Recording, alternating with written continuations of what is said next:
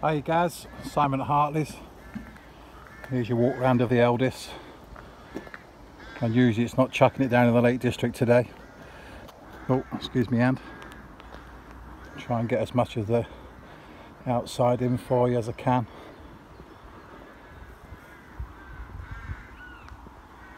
You notice the awning roof mounted on these, wind out system.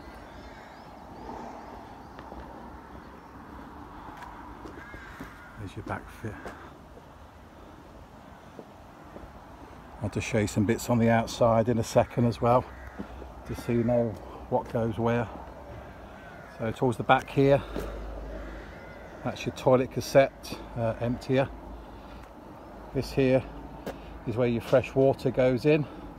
That's the gas flume, just lets the gas fumes out of the van.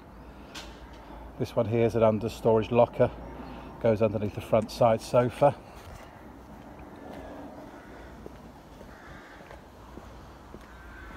This side you've got your gas locker here.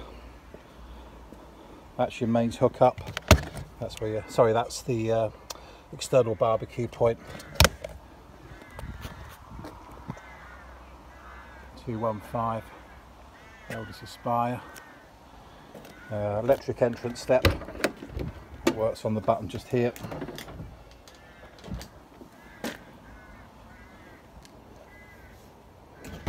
Back out again. So on board you've got your own kitchen.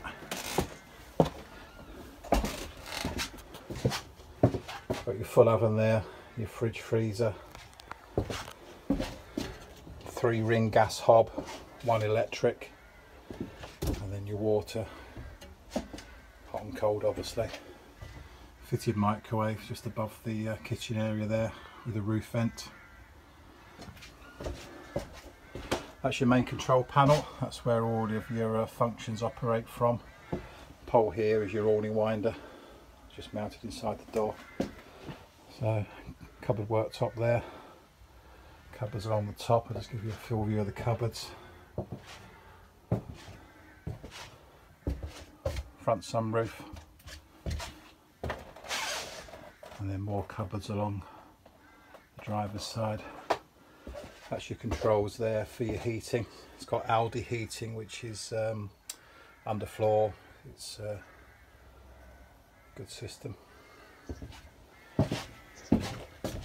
Back there you've got your separate toilet, wash basin,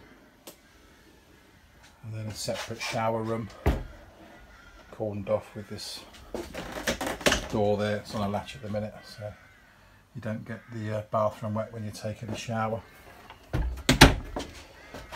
2 side sofas. They basically pull together to make a double bed, and you sleep transversely, so you sleep across the vehicle there. Both the cab seats swivel. I've left those in the swivel position for you. And on the front there you've got your cab air conditioning, cruise control. You've got your locking and unlocking facilities there. Reverse camera. That's the monitor for that. Obviously the camera's mounted on the rear of the van. I'll just give you a bit of a lower down perspective. So side sofa on the passenger side, side sofa on the driver's side.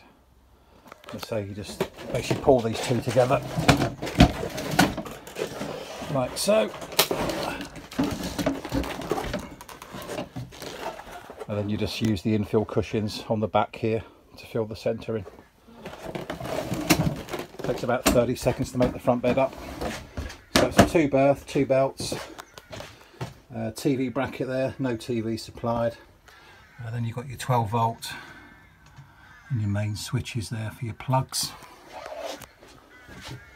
Just pop back outside again and we'll give you the all important engine start up.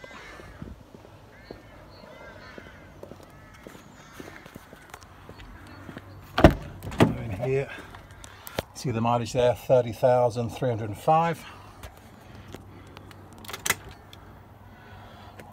Let the glow plug go out. Starts on the engine. Okay. Any lights you can see there the seatbelt light because you've not got your seatbelt on, the door there to say that the door's open, and the good old favourite there, the fuel warning lights on. Most people tend to drive their vehicles in on the reserve.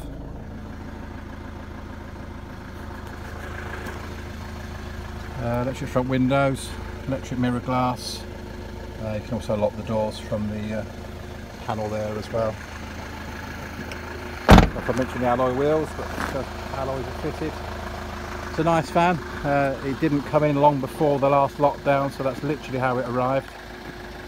We give it a full valet, a fresh MOT, which is not done here, it's sublet, a habitation service to check all the appliances that are working, gas leaks, water ingress, etc.